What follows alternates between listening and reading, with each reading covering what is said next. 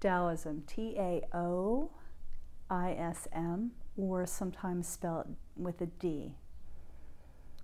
What it talks about is the beautiful ebbing and flowing of life till you are whole. That's the pure, simple nuts and bolts of it. Some of you may have seen a really powerful symbol for Taoism, and that is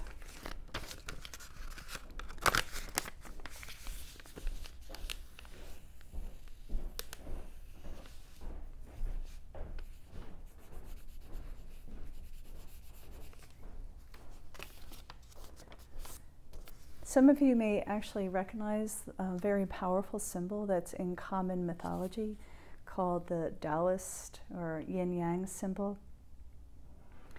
And what the yin-yang symbol always says, you can't have one without the other. You can't have light without dark.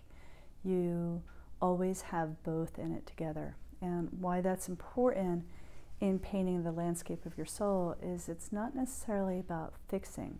Taoism is about pure expression of who you are, not fixing you to be somebody different.